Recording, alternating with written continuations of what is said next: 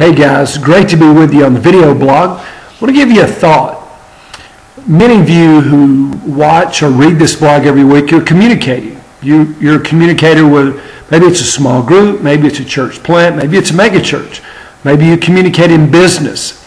But we all communicate to one level or another. Let me tell you what one of the most important things about communication is, and that is connecting with the people with whom you're speaking. It doesn't matter if you're speaking to 100,000 or one.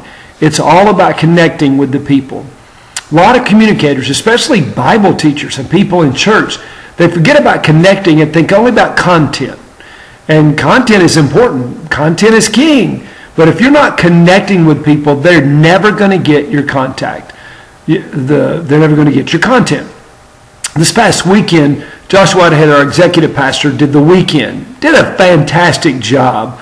We're in a series on compassion called One Day in Paradise. Did a great job. And we were, the next day on Monday, we were out to lunch. He did 5 messages live on the Pellissippi campus. 4 of those messages went video on an internet campuses. And 2 of those messages went to our Blount County campus via video.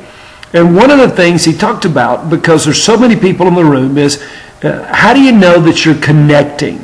And again, it is critical that we connect. And it's even more difficult today in communicating because so much of what we teach is going to come out over the internet. I'm not looking at any of you. It may appear that I am, but I'm looking at my computer screen, at my webcam. So how do I know whether this is connecting or not? Well, when you're speaking live, one of the ways that I know is laughter. When people are laughing and they're smiling, because I'm always scanning the crowd, trying to look everyone that I can in the eyes. Even though many of them, 80% of the people in the room on our Pellissippi campus are watching the iMag, I'm looking at their eyes.